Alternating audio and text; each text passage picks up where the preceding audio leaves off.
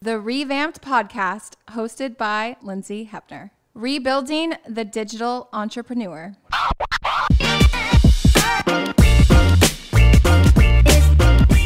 So guys, I'm so excited. We have Eric Way in the studio today, and we are going to be talking about Carrot. But first of all, we have this new question that we're asking all of our entrepreneurs. And what does digital entrepreneurship mean to you?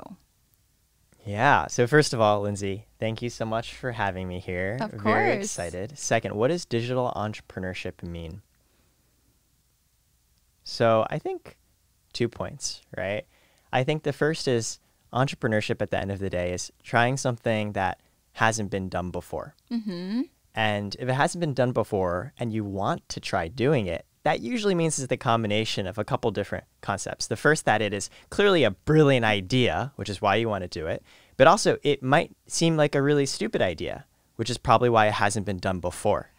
And so as an entrepreneur, you're always thinking through, oh, okay, why do I want to do this? And the fact that there is an opportunity for me to do this implies there are reasons why other people think this is stupid and it's not going to work. Mm-hmm. And I think a lot of the ways you think through that second piece is, well, people used to think this was stupid, but something's changed, either in what technology has now made possible or in how technology has changed how people think and believe in their behaviors. And for us, that's where the digital piece comes in. You're an entrepreneur, you want to do something different. People may have traditionally thought it was not something you should do, but it's now altered because technology trends have evolved and moved on. Yeah. Digital has now taken place. And so when you think about what we do, right? We build better financial products for digital creators and influencers. This is literally now possible as a thing because digital platforms have really brought on this entire new rise of a new class of businesses and creators and influencers that wasn't there before. Yeah. So once upon a time, you might have looked at what we're doing and saying, hey, this doesn't make sense. And now it's like, well, digital is really making it real and making it happen. Oh, oh my gosh, I couldn't have said it better. Oh, thank you. Great job. Yeah. At really breaking that down. I agree. There is more of a area to play in, Yes. right? That maybe your idea or concept before didn't seem tangible or doable, but now there is. Oh my gosh, my dog is crying. Chris, can you come grab Zoe? She really likes me. She really likes Eric. But I think she will, there's going to be a lot of crying. Can you grab her, please? She's adorable. No, she really gravitates towards you. I mean, I love her, so because I'm glad she reciprocates. Yeah, because you're the first guest. She's like, please, like, please. Probably every time I see her, I just can't help but like cuddle her all over. So. Also, Eric, I'm really into zodiac signs. We talked about your zodiac sign before, but do you want to tell the audience what your zodiac sign is? So I was born on July 22nd. That's literally the precipice, is the edge between Leo and Cancer. Yes. And I can see both, which is thank you. Really kind of a cool edge to be on, because Leos are they're able and capable of doing a lot of things, which is great for an entrepreneur like you to like tackle a lot of things, but they're also very empathetic and they have a lot of heart, as well as Cancers do. Cancers love and are very compassionate and understanding, great listeners.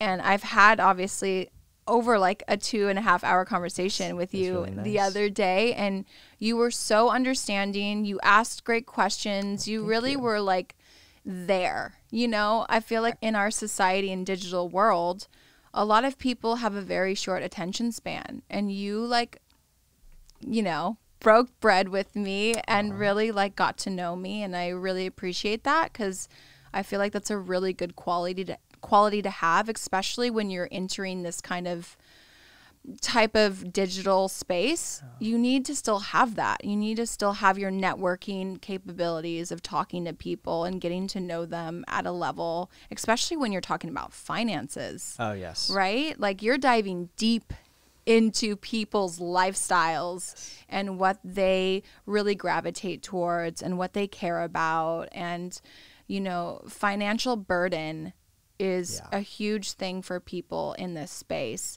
So I want to kind of talk about how you got started. I know you've been in like Silicon Valley world for a long time, big tech, and that is kind of the big thing right now, big tech, like even on social media, obviously is big tech, but like just in the media. So can you kind of tell us your background and how you got started? And it's so interesting. So yeah.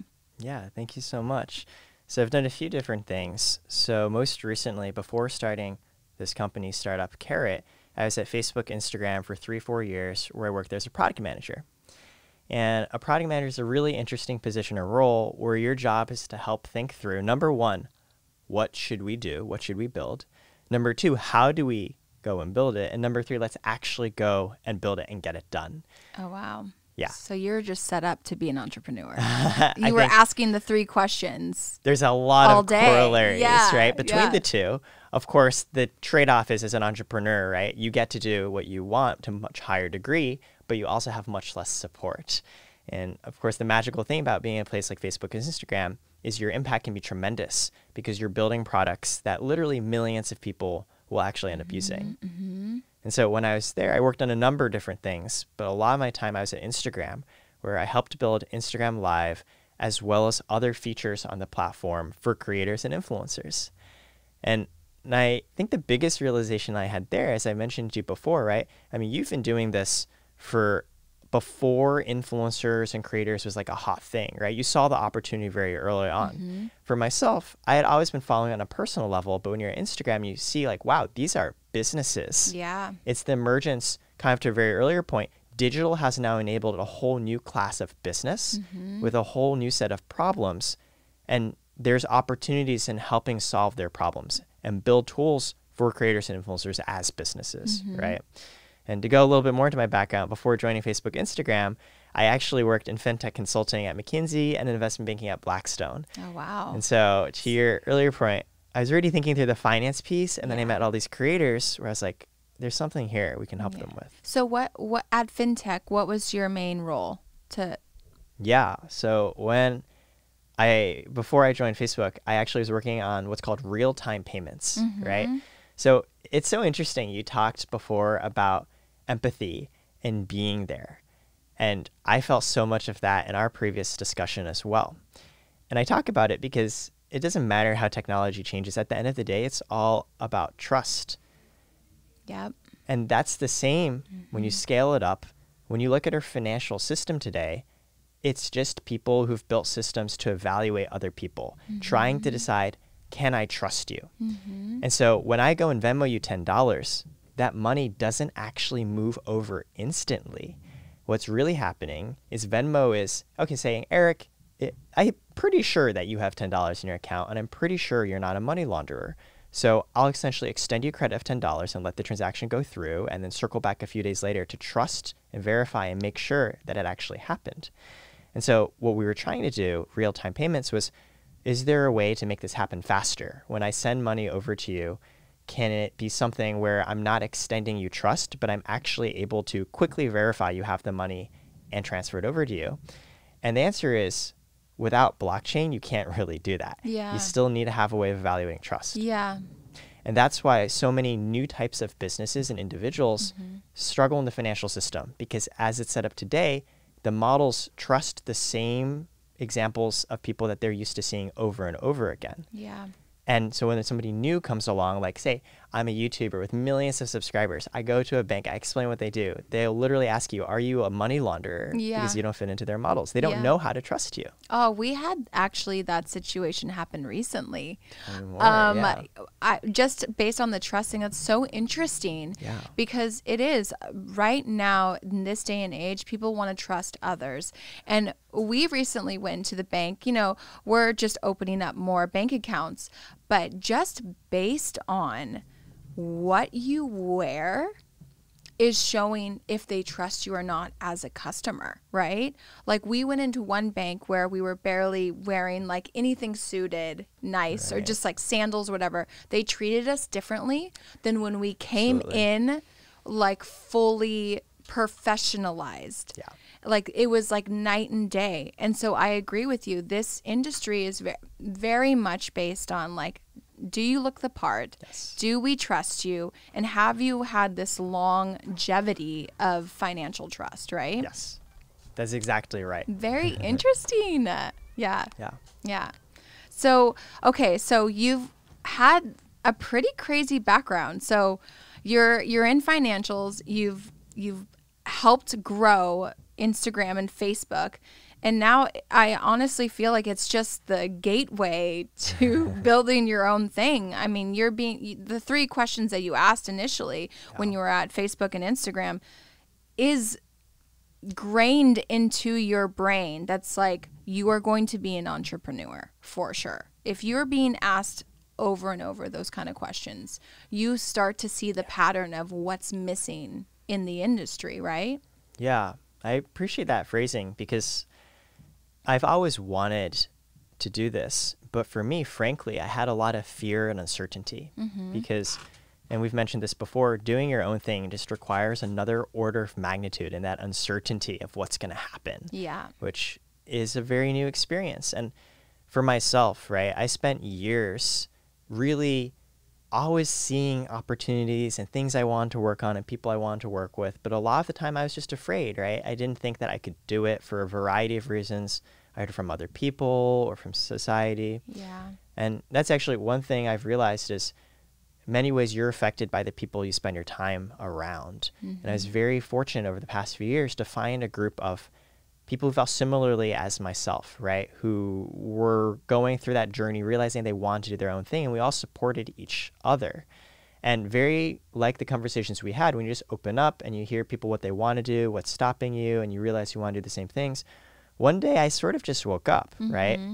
And in my conscious mind, it felt like a switch had just flipped. But really unconsciously, I've been thinking about this for a while, and it's just like, what's to stop me? Why don't I want to try something new? Yeah. And the whole fact that it might not work is in a way what makes it interesting to try and build something to help people before other people realize like this is a problem and this is an opportunity. Yeah.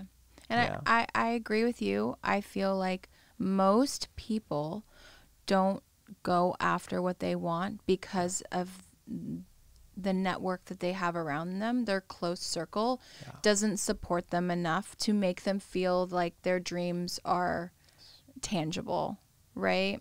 And that's really important too with your family members to support you. Like no matter what idea that you're pitching them, they're like, oh my gosh, that sounds amazing, you know? Because that gives you the confidence at the end of the day to be like, yeah, I'm good. Yeah, I can you try know? this. I don't think fear is based on, you know, the outside people. I think it's mostly based on your close friends that think you're an idiot for trying to do that. 100%. Like you want to impress them because you want to feel supported at the end of the day that they really care about what you're doing. Yeah. You Like know? we're human, right? I think so much of life is figuring out what you care about independent of what other people think because the natural default tendency is to absolutely care. Yeah. And so for myself, that's a huge reason why I moved to San Francisco, to find people who felt the same that I did, who would, when I work on crazy ideas, one of the reasons... They're not that crazy. Thank you. One of the reasons I work well with my co-founder, he said the same thing. He's one of the first people where I just toss out random ideas and he'd be willing to entertain them and think through more. And it's actually on that same note, that's why I moved over to San Francisco. It's why we're going to move to LA. Frankly, it was actually, you'll remember, in our previous conversation, I was still thinking through and reflecting about, was this the right move? Because the people you surround you with are going to be the ones who influence you going forward. For sure. And it's actually after a conversation, I was like, well, if I get to meet more people like you out here, that to me seems an extremely important thing to be more exposed to. Yeah. And I went home that day and I chatted with my co-founder and I was like, Will, cool, like, yeah, this is going to happen, right? Like shooting around February, like we should do this, right? Cool. And I think we are both going to learn a lot being here, right? I think this city is full of crazy idea people. Yeah. Which is what you want to be around. Like you can spit all this stuff out and people are like, I know this person that can help you with that. And that is what's great about this industry is we do really want to network as much as possible and introduce each other to other people. And we don't look at your ideas are as crazy. Right. That's why I left Orange County, because I just felt like I wanted people around me who understood the bigger picture of what I was trying to do. Wow. And that's the only thing that was, holding me back, is like, I want to be around people that are inspired as much as I'm inspired by the world, Absolutely. And I saw during this time, this digital space as like an outlet to be me, because I've been so confined in being in this box with other brands that just didn't see outside of the box. And that's fine. If you are staying to what you know, there's nothing wrong with that. But I'm just not like that. I have the need to go the opposite way of anyone who's going that way. I just that contrarian impulse. Yeah, it's right? like the black sheep in me. I'm like, I get can't follow those white sheep. I just can't. That resonates with me so much. Yeah. I feel like one of the biggest moments of my life was when you wake up and you're like, wow, no one really knows what's right. Yeah. And so just because everyone else thinks this is how it works doesn't mean that's true. Exactly. Yeah. Like some other human wrote, this is the right path. Why can't I be that other human that says this path might also be right too? Exactly. And you know what? That other person is just also a human. Yep. So you are a human. We're a human. Why can't I try this different thing? Yes. Wow. Yeah. So when did you first move from Orange County, if you don't mind asking? I moved after I got out of the hospital and out of like my bed, which I got in a car accident in 2014. So I made the move close to like mid 2014. I was just like, I need to get out of here. I need to change my life. And I've been here ever since. And living here, I'm telling you right now, everything goes by really, really quick. So it's almost 7 years for me. And that went by so quick. Wow. Just like it felt like 2 years. But when I look back, I'm like, wow, I did so much stuff while I was here. But it's going to go by fast. I promise you. I believe that. Yeah. So tell us a little bit about what is Carrot. I want everyone to know like your elevator speech about, your own business. Course. So I got to know a lot of creators when I was working at Instagram. And they start to tell me things that, hey, they wanted to figure out how to incorporate as a company. Or doing taxes was really annoying. Or, as I mentioned, people walk into a bank with millions of followers and say, I want a business credit card, and get asked questions like, do you launder money? Like, what you do, is this a euphemism for something else? Yeah. Let alone eventually trying to get a mortgage, right? It's just this classic case of a new type of creator of a business not fitting into the heuristics that the current financial system uses to trust people. And to me, I saw on the one hand, creators are businesses. On the other hand, I had the financial and fintech know-how to be like, if we were to build something different, this is how we could go and do it. So our vision is, as a creator, as you're setting up your business, you come to us. We help you incorporate. We help you track how much you're making and spending, automate your taxes, hold your money, give you the best cards, give you capital to grow and run your business and scale it as you need to, which all businesses need at some point. Yeah. Right? I just remember reading, actually, in, I think it's called Bird Dog or Shoe Dog by the founder of Nike, how at a pivotal moment in his company's growth, his company's bank actually shut him down because they didn't realize the type of business he was, and his spending patterns confused him so much. Yeah, they're like, this is not normal. Yeah, they were like, this isn't normal. Like, why are you having so much flow back and forth? And we hear that from creators too, right? Yeah. Oh, I get paid from, sometimes it's PayPal or Venmo or Cash App or whatever, and I have invoices coming in and moving out, and they don't know what I do, and I'm not employed by someone, right? Yeah. We want to address all of that. Yeah. And so for us, we're starting with the simplest thing possible, right? Which I showed to you. It's a black card where we give them the highest rewards. It's not just a black card. That thing was fancy and heavy. Thank you. Well, we think it's important for creators to be able to express themselves. And that means a card where the look and feel is something they deserve, where they can design it. And we give them rewards based off their social stats, right? And the whole model and idea is we really want this as our first flagship product to show to creators, you deserve something for you, built for you. Yeah. And we promise on our side, we're going to build more together that's going to be integrated with this card once you've started this relationship with us. Well, I love that because going back to high school, Yeah. being a creative, you were looked down upon. You were never looked as like the mathematician or great at economics. I mean, I struggled through all that, and I had to really try hard to get stay my A's. Yeah. But painting and art class, I could close my eyes, you know? And it's so nice to see someone like you really like put out a hand for people that actually are doing such an amazing job at their craft. It is not easy to be a creative. Yes. And I hate that people think our jobs are simple.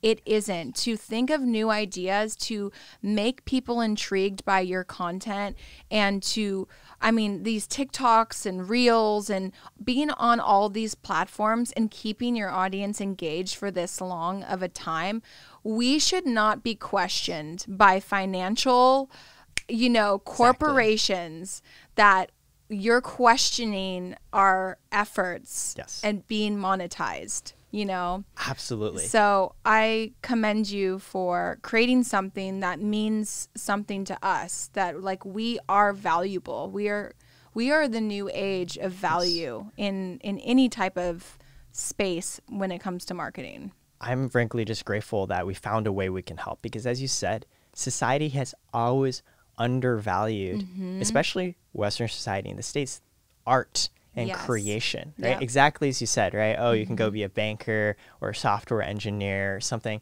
that people think is more tangible or concrete, when in fact, it's actually so hard to create something. You can't just sit down and do it, right? It's not you can just grind it out. And then to create something that you've brought something of yourself into the world and others may or may not feel similarly about you, it makes it so hard to make a living. Yep. And that's, again, going back to our earlier point, we're lucky now that things are changing. We had these digital platforms. People have become aware of how to share what they're doing, find other people through the internet who believe in it, and find ways to monetize off of it. But like, that's just the beginning, right? There's still this whole other set of things that just make their life harder to be a business that we also want to help with, to your point. So I want to also know, is this card just for creators, or is this for, say if someone sees Carrot and they are working, maybe at Starbucks or maybe at, at the bank, and they don't want to use like maybe Chase Bank, but is it for everyone, or is it just for certain people? I think that's important to know. It really comes down to what is a creator, right? Yeah. Because that is who we're building for. Now, by one definition, it's the creators who we're starting with, right?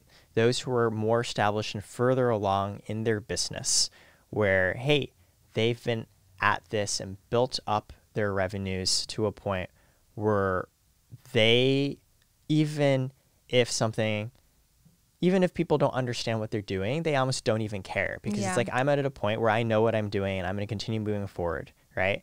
And at the other end of the spectrum is somebody who's like just getting started, right? Maybe they're in school, or maybe, as you said, they're working some other job that isn't their passion. Yeah. And they're realizing, hey, I have all these energies to tap into and I can do something with this, right? If you look at this, we're starting from that first part of the spectrum, but our vision is absolutely to continue growing as we improve our underwriting, our community, and our product suite to help those starting out as well. Amazing. Right? Amazing. Yeah. So how does creators benefit the most from your card? Like, let's say, okay, I'm getting my card, by the way. I'm excited. But for instance, for me, personalizing my card, since I'm an entrepreneur, I'm very creative. I have like a lot. I like to travel. I like to shop for beauty stuff, clothing, to be presentable for certain things like this. So what makes my card very curated for me, and how do you guys do that? Yeah, so it's exactly as you said, right? The Carrot Card experience, as a creator, you have so much stuff to think about on building community and creating content. We want the card experience to be as simple as possible, where you don't have to argue for the right limits. and you get rewards in the categories you want. And so the outcome's exactly as you said. Hey, right, these are the areas that are relevant to you as a creator and as a business. We give you rewards in those categories instead of this standard set that you may or may not care about, right? Yeah. And we give you really good rewards because we understand your value better than a normal business, right? And we give you limits that your business can actually use to operate off of. We work with some creators who actually, even in creating their content, need to buy a lot of materials and equipment and gear. And a lot of times they can't even do that with a card. We worked with one creator whose limit was so low, he had an employee whose job was just keep cycling through the card. Oh, wow. Yeah. Wow. And then he came to us and like, yeah, we can do higher. And he's like, well, this is amazing. Yeah. Right? Now, obviously that's the outcome, right? Better limits, better rewards, customizing the rewards in the card, right? You asked us, how do we do it, right? And that's what we're really excited about, is we're building the world's first underwriting model, tying together creators' business financial information and stats with their social. Wow. And so we think we can see over time, whether we're working with TikTokers, Twitch streamers, podcasters, musicians, athletes with strong Instagrams, how the two begin to link together, right?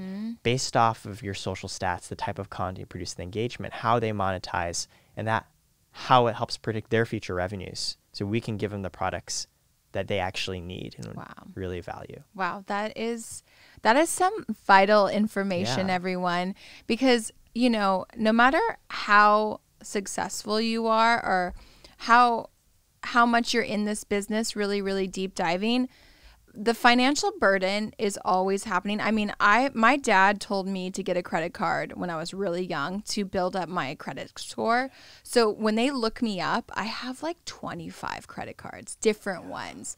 And I've always just been like, you know what, this one actually doesn't give me the rewards I want. This one doesn't. And I've been happy with the one I have right now.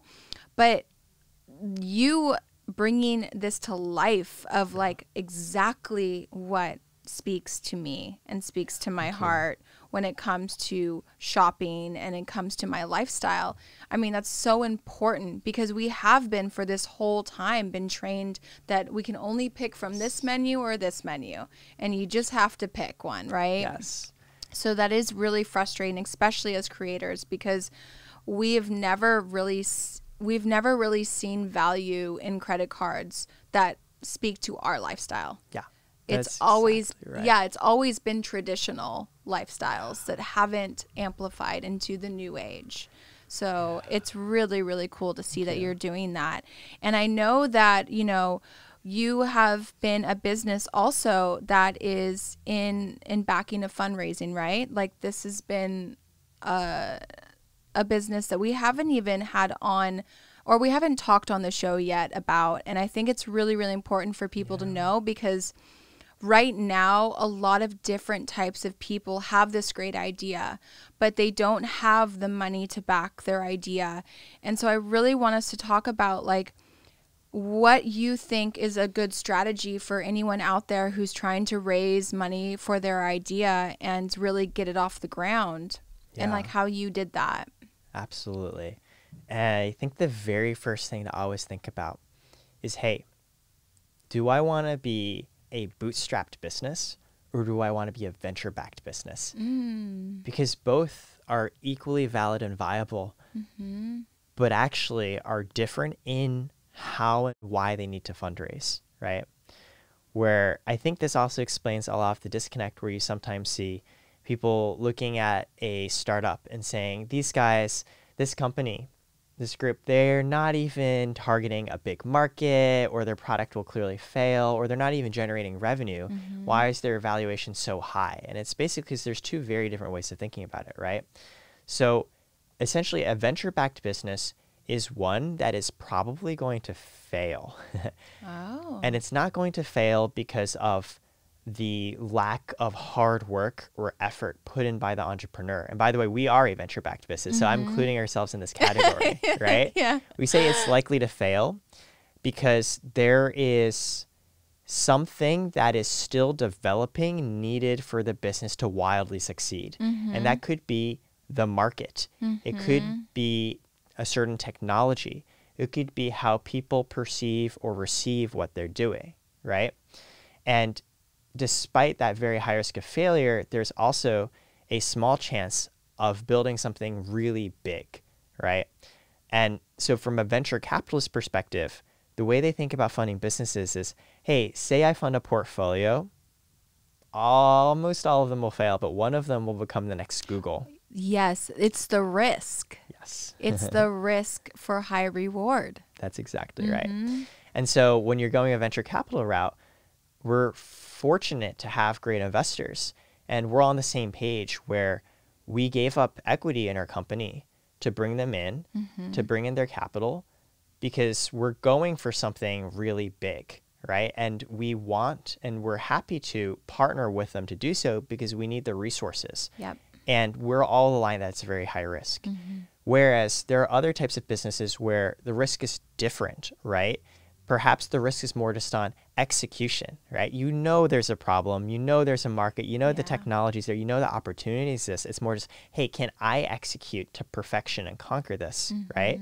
And you might not need capital as much, right? Or if you do, it may not be necessarily venture capitalists that you want to bring on to provide that capital, because in exchange for the risk, they do ask for parts of your company, right? There might be other sources of funding for you to consider, right? Such as small business loans, right? Or friends and family. Yep. Because again, you don't necessarily want to give us as much of your company if you're more confident that there's this opportunity and you can go execute it. And similarly, from a venture capitalist perspective, they are in fact almost weirdly looking for companies that a lot of people will be like, that doesn't make sense. Because when people think something doesn't make sense, there is an opportunity there somewhere. Yeah. And we've talked and discussed with, different types of investments and friends and family and all that stuff, and everyone has a different role to play, right? You can do a business loan, but you're having to do an interest rate, or even a friend's. What we were talking about earlier actually today is you can get loaned from your friends and family if you just need it at that time and it's going to be reimbursed quickly. That's always a good route too, because you don't need to go into the bank and get this huge scary loan. 100%. If your family can support you for a small amount of money. ReVampped has never been we've never been fundraised because we provide a service. So you've executed so well. Thank you. That you haven't had to. 7 years, man. No, it's been nice. We've been asked to be what is it called? Acquired. And we've also been asked to be funded, but I think, I've also been told, like, if you can and you don't need to, why do it? Why give up part of your company? Exactly. Yes. So there is different options out there that you can take. I would say do your research. And also you have to remember that anyone that is a part of your business that is giving you money is also going to be the voice in your ear.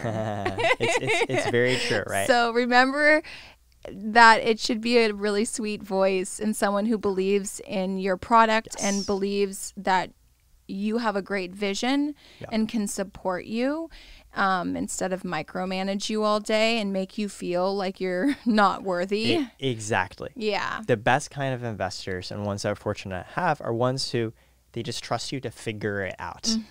And you're human. You have to do those trials and errors.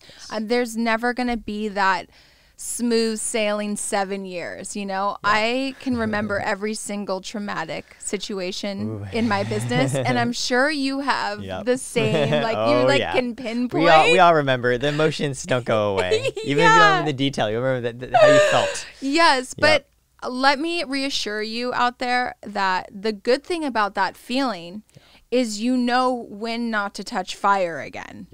And that's the great thing about being an entrepreneur. You have all these different types of really cool ways of figuring out things that you get better and better. You get calloused. You already know when you see something that it's going to be wrong or right, right? So true. Right? I love that about it. You don't have that. You don't have that cat reflex of landing on your feet as much when you are working for someone else. Because they already are figuring out the strategy of if shit hits the fan. You don't really have to do it as much. But when you own your own business, Every fire is only going to be put out Yep. if you do it. So true. Yeah. It always reminds me, I once saw this old photograph of Harry Truman, and it had a plaque on his desk. It said, "The buck stops here."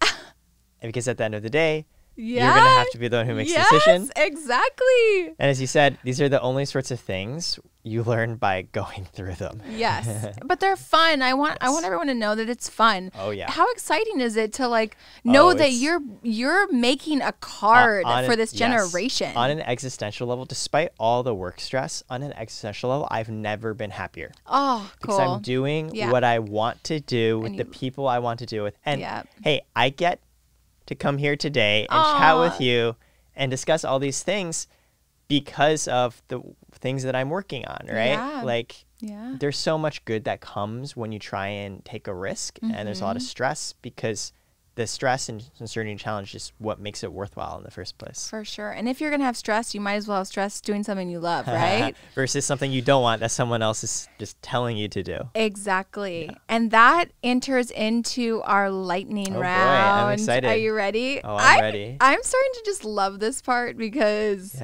everyone's answers are always so unique. You ask me a question, I just answer right away. You instantly, insert your answer. That's all you have to do. Let's do it. Unfiltered. Yeah. How many kids would you like to have? 1 to 2. 1 to 2. I secretly want 4. It's a lot. I can do it though. They're all going to be accountants, so I have this figured out. Are rats cute? Mice are, but rats aren't. Okay, so you like that genre of family animals. Yeah. I almost feel like it's the connotation. Like, I just think of cuteness when I think of mice. Really? Oh, okay. Ratatouille, though, like, there's some cute rats in that. So there are exceptions. There are exceptions. Are you politically correct? Probably not. That's a random one, Chris. Yeah. What's your favorite car? Probably the one I grew up in with my family, which is the Odyssey family van. Oh, just a really? lot of That's memories. your favorite car?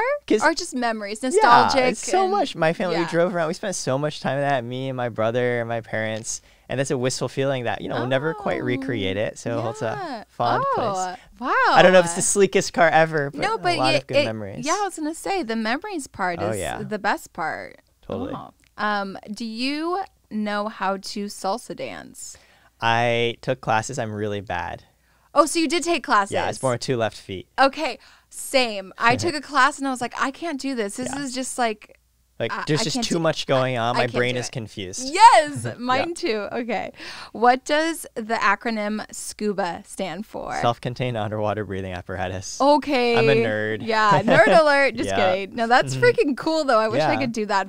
That's awesome. Yeah. That's not nerdy. That's really cool that you said that flattered. fast.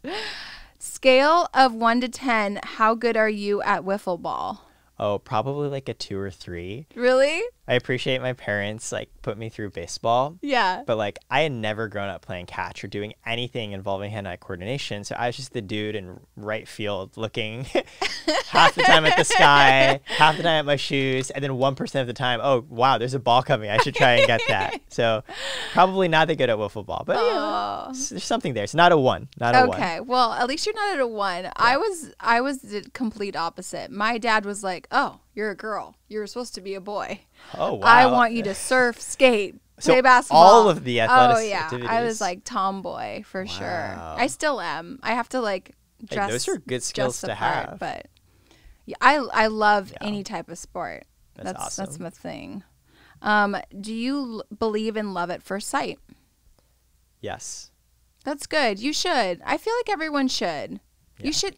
We have energies. Totally. You just know when you know. Yeah, I do believe in it. Okay, good. I refuse to believe that there isn't.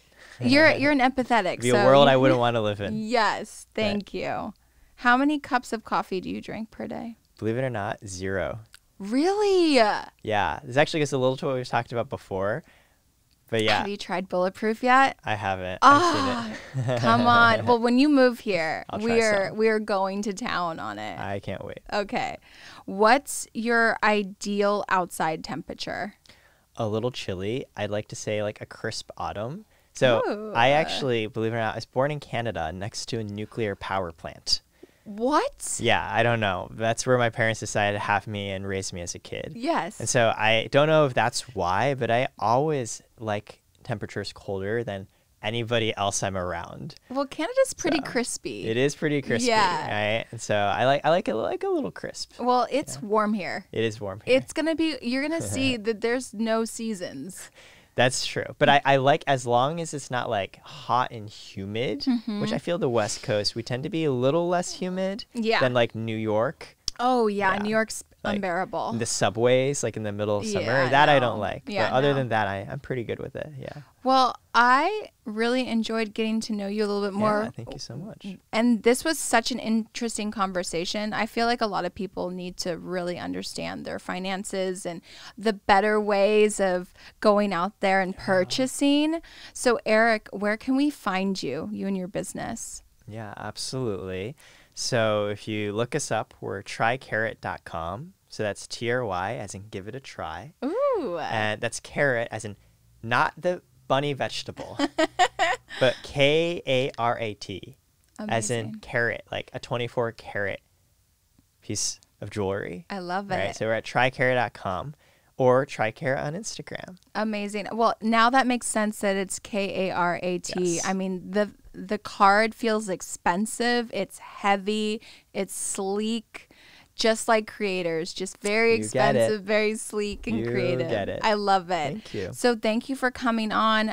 Please, everyone, subscribe, follow, listen to this episode on audio, watch it on YouTube. And Eric, thank you so much for all your information. It was truly great to see you again. And yeah, we'll see you on digital.